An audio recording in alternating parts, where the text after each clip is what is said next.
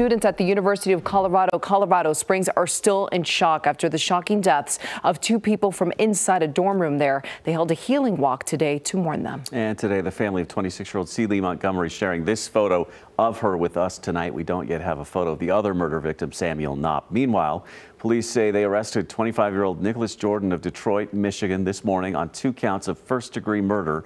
Fox 31's Nicole Fierro on campus with the very latest. We are now learning that that suspect and one of the victims were indeed students here at UCCS, and the campus, people all around clearly hurting today as these identities are released. Students, police, family taking steps towards healing with a walk along UCCS campus. Speeches and flowers laid to pay tribute to those lives lost. On Friday, police found 2 people shot and killed at the Crestone House dorms. Sam was one of my very best friends. Ever since I got to school here, he has been the person I've spent the most time with.